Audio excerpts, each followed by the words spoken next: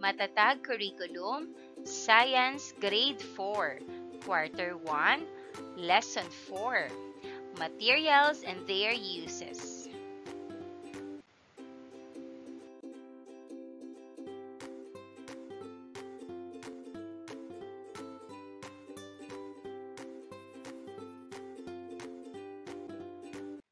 Hello, how are you today? Are you ready for today's lesson? Then, let's start. Our topic in Science 4 is about materials and their uses. This is Teacher Aika, your online teacher. Learning competency.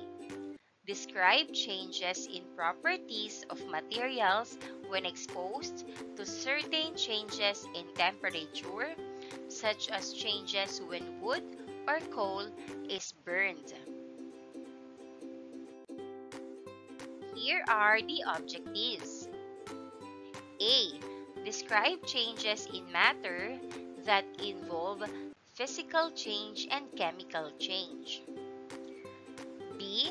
Investigate to show how changes in properties of materials occur when exposed to very high or very low temperatures. C. Cite situations wherein phase change is beneficial. Before we start the lesson, let's have first a short review. You will recall your prior knowledge of the characteristics of the three states of matter: solid, liquid, and gas. Instructions: complete the table below by describing the characteristics of solids, liquids, and gases. Give examples for each state.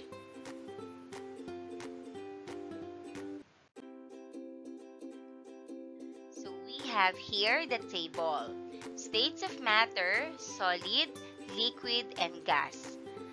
You need to give the characteristics and examples.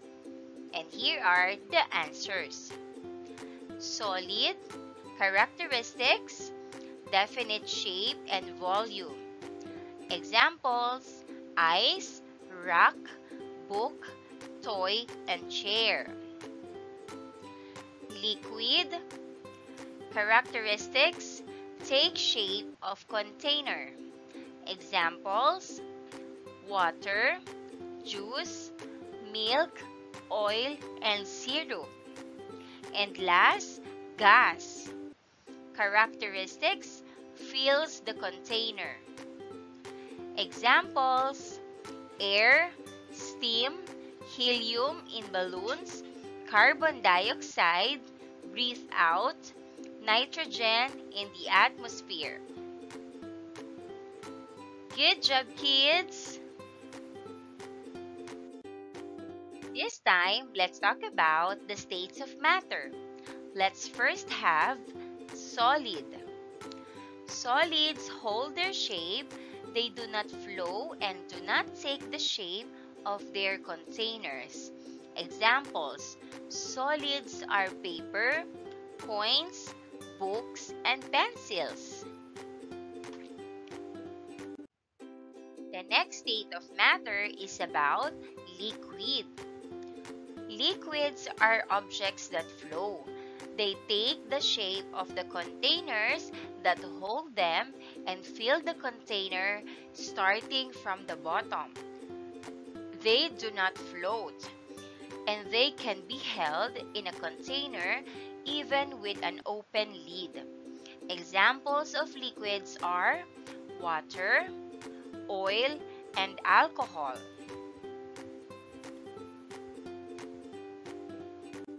The third state of matter is gas. Gases take the shape of their containers. When placed in a container with an open lid, gas particles will go out or escape the container. Gases are usually light and can float around in space. Many gases cannot be seen. The air that we breathe is an example of a gas.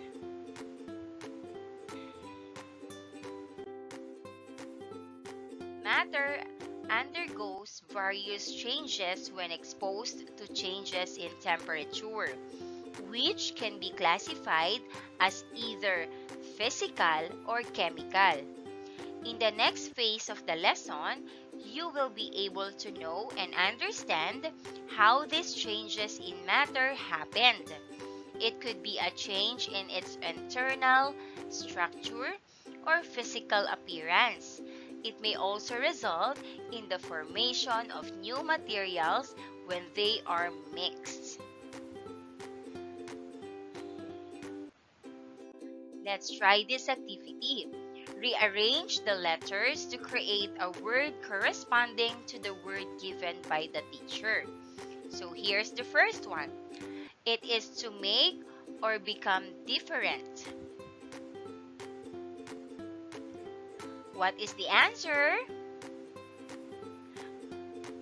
It's change. Correct.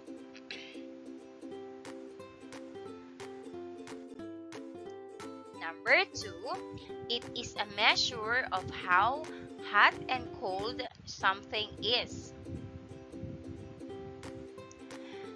What is the answer? Correct. Temperature.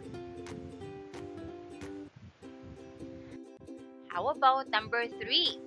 It is a type of food with a limited shelf life if it's not refrigerated. What is the answer? Correct. Perishable.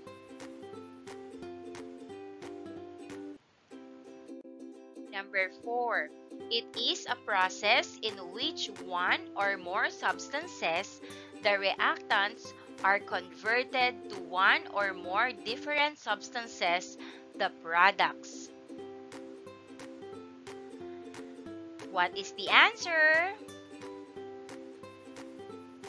Correct. Chemical reaction. Number 5. It is the chemical reaction that occurs between substances when materials burn. The correct answer is combustion. Good job! This time, let's talk about chemical change. Chemical changes make new things. For example, when you bake cookies, the dough turns into cookies, which are different from the dough. Physical changes just change the way something looks, but it stays the same. For example, when ice melts, it turns into water, but still, it's water. So chemical changes create new stuff, while physical changes only change how things look or feel. In simple terms, combustion is the burning of something.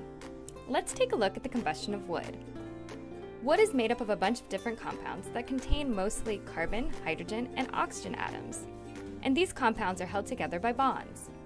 When wood is heated, usually from the heat of a match or a lighter, some of the bonds break, and as a result, different chemical compounds are released as vapor into the air.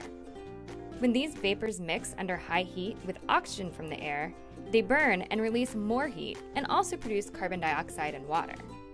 This is what sustains the flame of the fire. And if all that wood gets converted to carbon dioxide and water, it's called complete combustion. However, complete combustion of wood never happens. Combustion is not an instantaneous process. In addition to fuel, oxygen, and heat, combustion also takes time. So, if any of these conditions are not met, then the vapors from the wood combine with the oxygen and nitrogen in the air, and they form other kinds of molecules and compounds, like carbon monoxide, nitrogen oxides, as well as unburned fuel and particulates or black carbon. These types of compounds are what make up smoke, which is bad for the environment and for human health.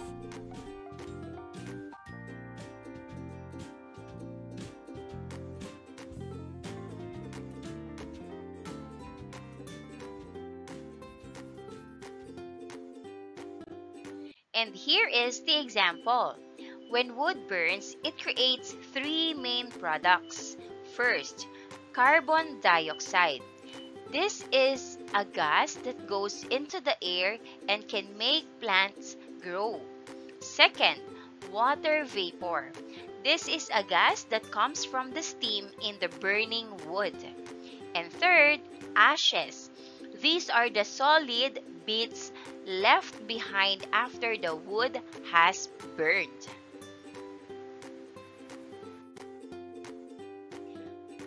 Oxygen is very important for burning. It helps in the chemical reaction that makes fire. Here's how it works. Number 1, fuel and oxygen. For something to burn, it needs fuel, like wood, and oxygen from the air. Number 2, reaction. When the fuel and oxygen mix and get hot enough, they react together. This reaction releases energy in the form of heat and light, which is the fire you see. Number 3, continuous burning. As long as there is enough oxygen, the fire keeps burning. If you take away the oxygen, the fire goes out.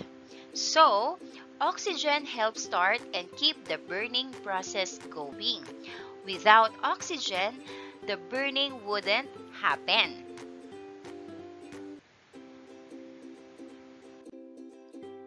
Burning wood and other materials releases carbon dioxide or CO2 into the air.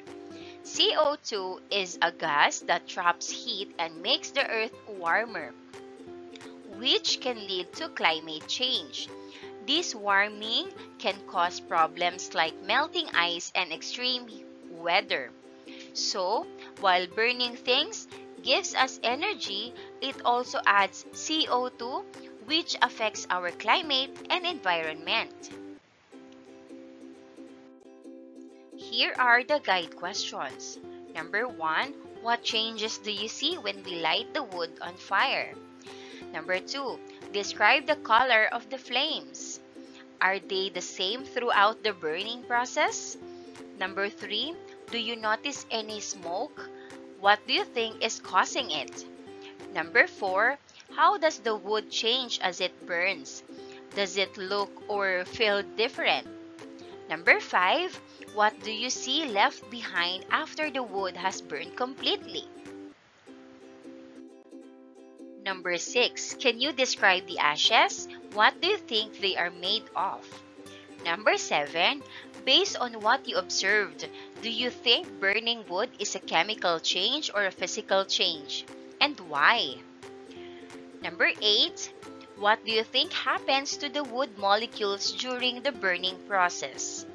And number 9, can you name any other examples of chemical changes that you have seen or heard about?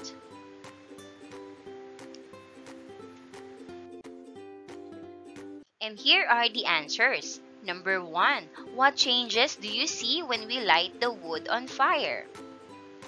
Here's the answer. When we light wood on fire, we see it start to burn with flames.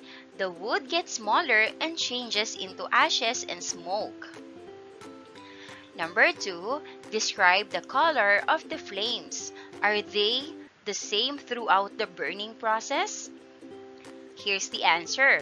The flames are usually orange or yellow, and sometimes they have blue or red parts. The color can change as the fire burns. Number 3, do you notice any smoke? What do you think is causing it? And here's the answer. Yes, we see smoke rising from the fire. The smoke is caused by the wood burning and turning into gases. Number 4, how does the wood change as it burns? Does it look or feel different? Here's the answer. As the wood burns, it changes from solid pieces into a soft, glowing fire. It feels hot and looks different from when it was just wood. Number 5. What do you see left behind after the wood has burned completely? Here's the answer. After the wood has burned completely, we see ashes left behind. These are the leftover bits after the wood has turned into smoke and gas. Number 6, can you describe the ashes? What do you think they are made of? Here's the answer. The ashes are light and powdery.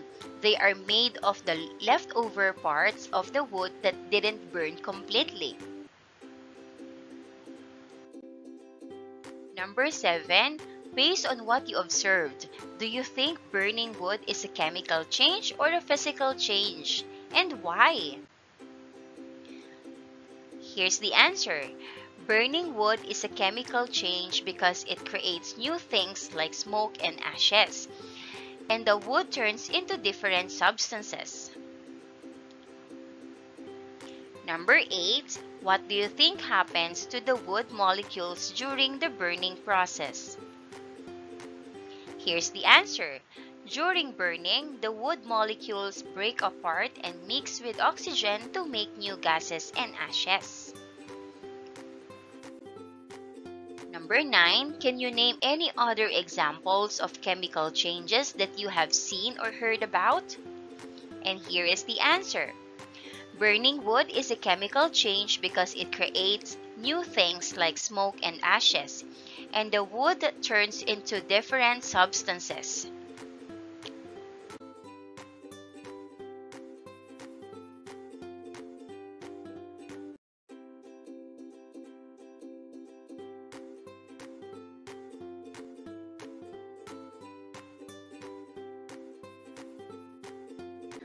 Let's talk about examples about chemical change. First, we have toasting bread. When bread is toasted, it undergoes a chemical change.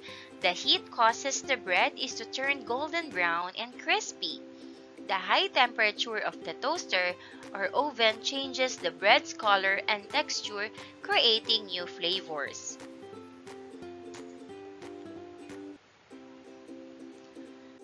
Roasting marshmallows.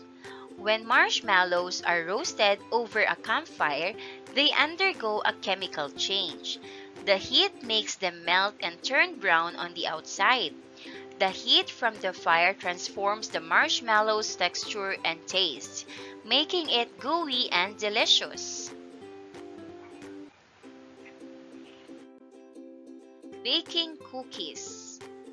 When cookie dough is placed in the oven, it undergoes a chemical change. The heat causes the dough to rise and turn into cookies. The high temperature of the oven changes the dough's composition, turning it into a tasty treat. Caramelizing sugar. When sugar is heated in a pan, it undergoes a chemical change called caramelization. The sugar melts and turns into a golden brown liquid with a rich flavor. The sugar changes color and taste as it is heated, creating a sweet caramel sauce for desserts like caramel apples or caramel popcorn.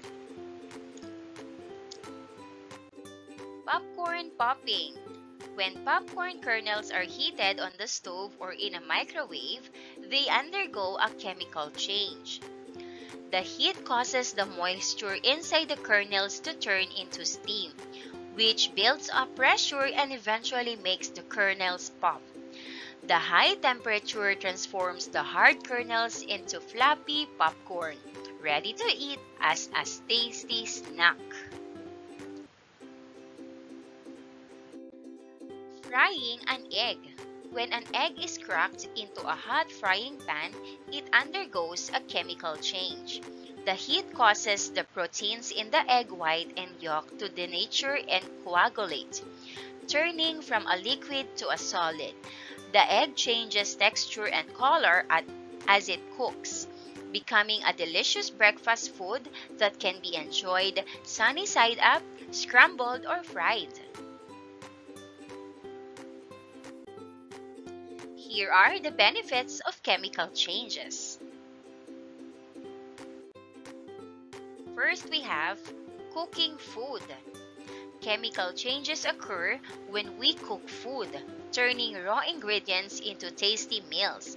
For example, when we bake cookies or grill burgers, the heat causes chemical reactions that make the food taste delicious and safe to eat.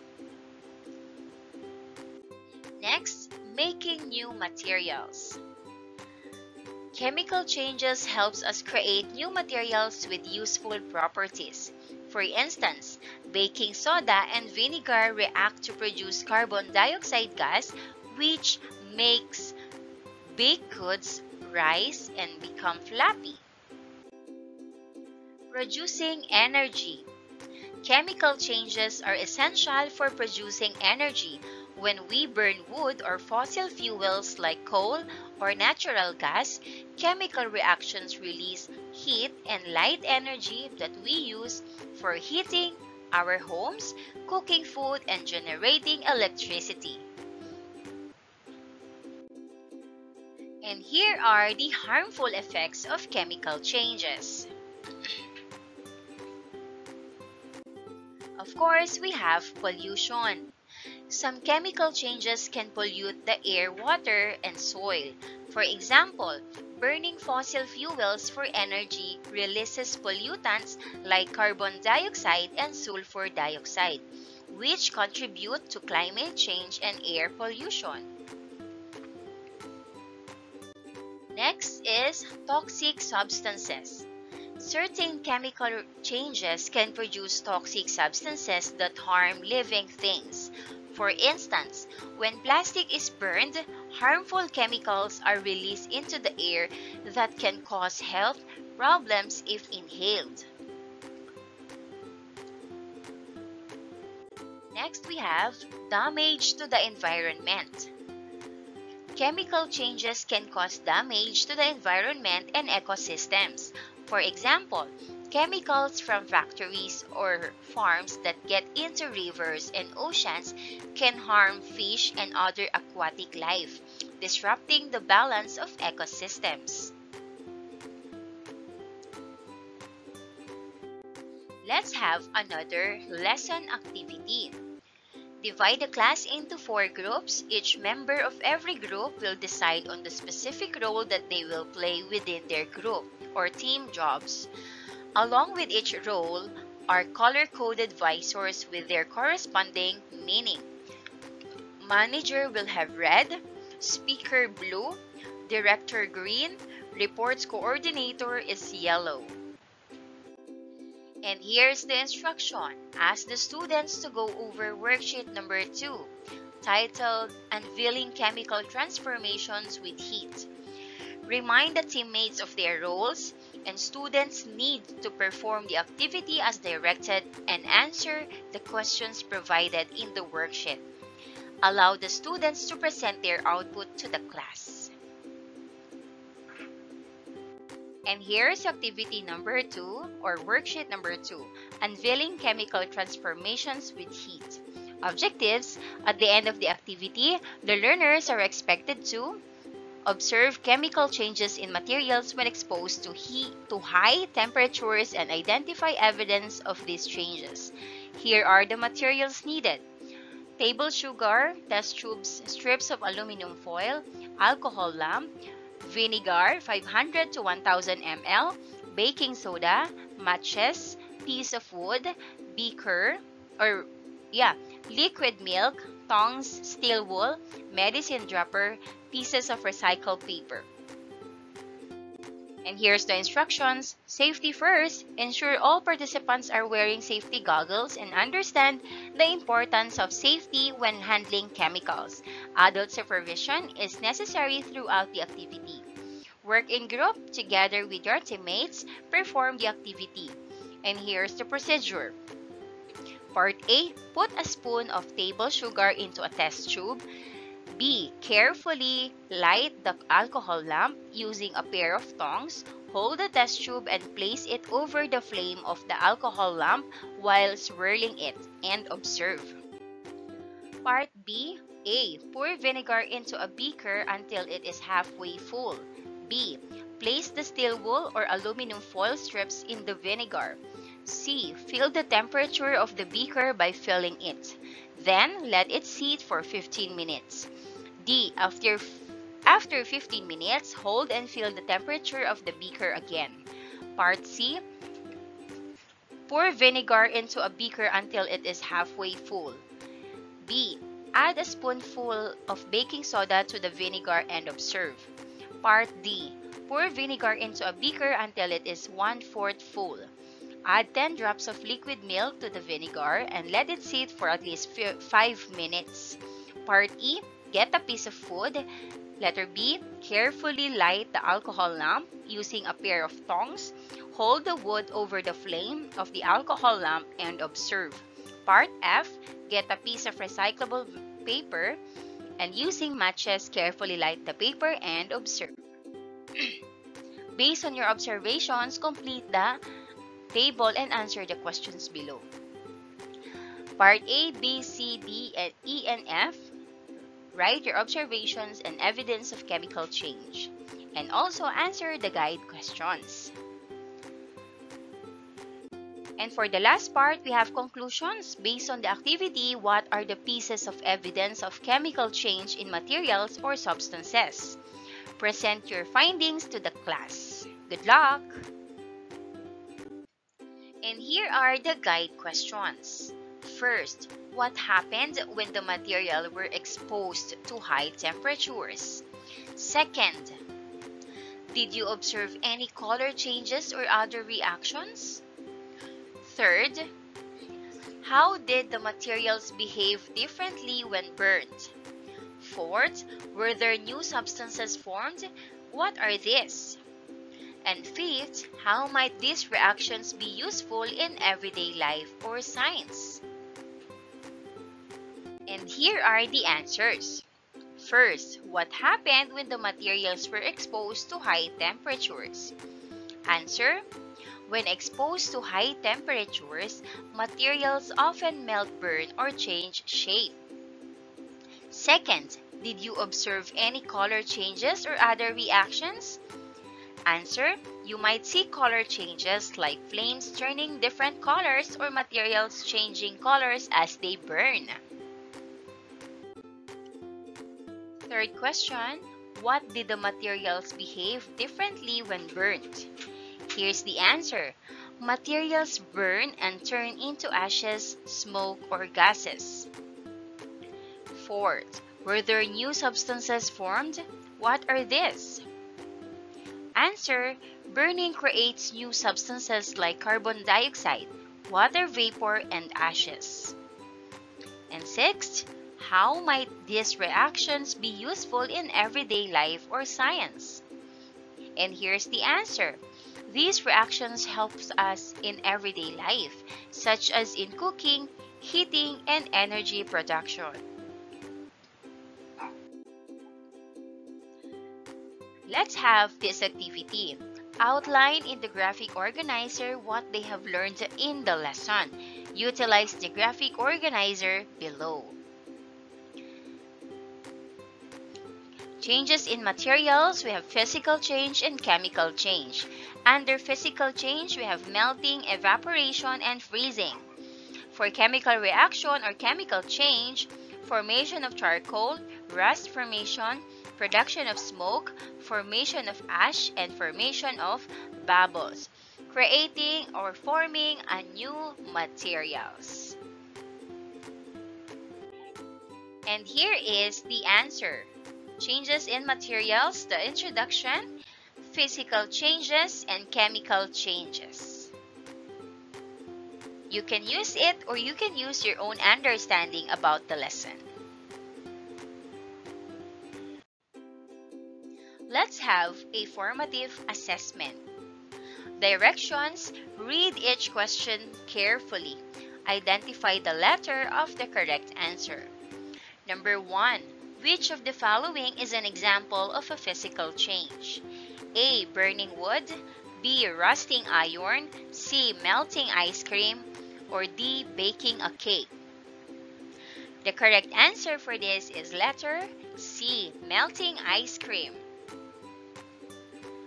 Number 2. What happens when you tear a piece of paper into small pieces? A. A chemical change occurs. B. The paper undergoes evaporation.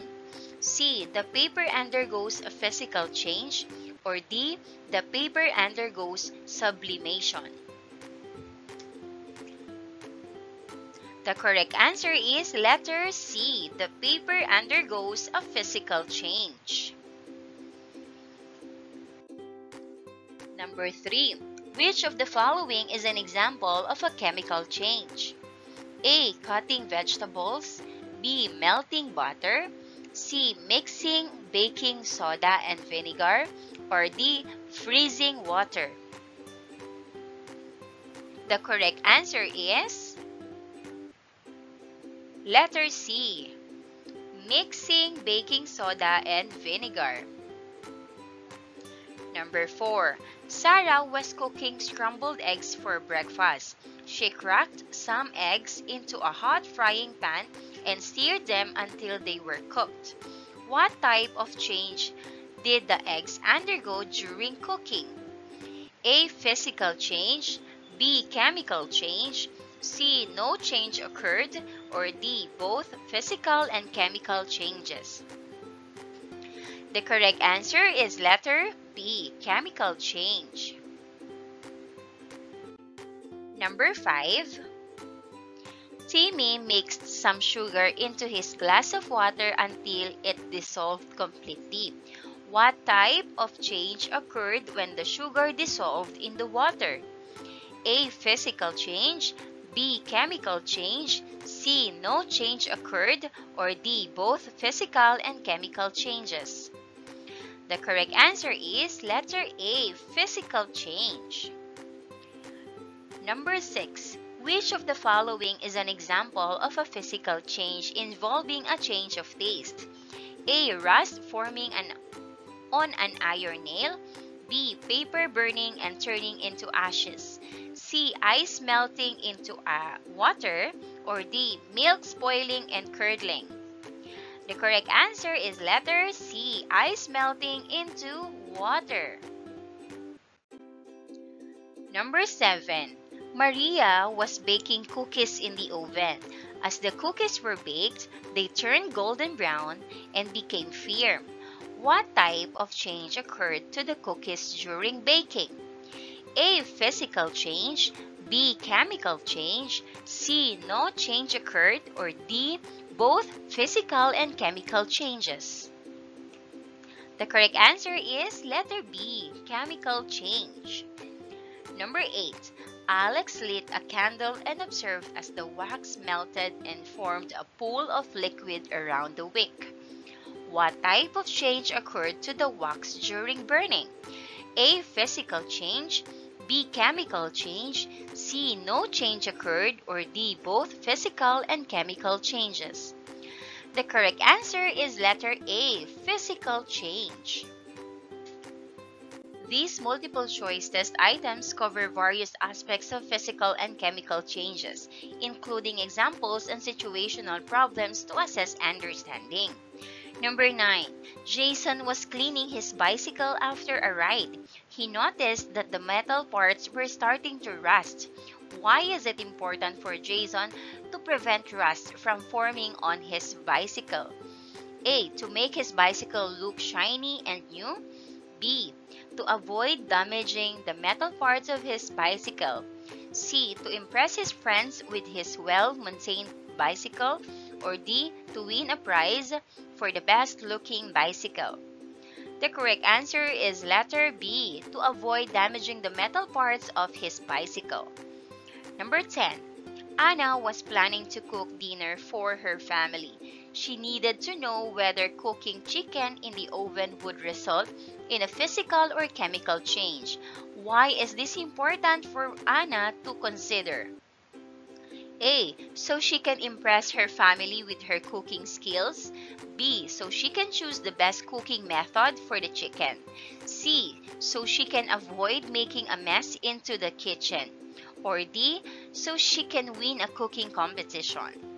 The correct answer is so she can choose the best cooking method for the chicken. And that wraps up today's lesson. If you enjoyed this video and want to see more content like this, don't forget to hit the subscribe button and ring the bell so you never miss an update. Thanks for tuning in, and I'll see you in the next video. Thank you!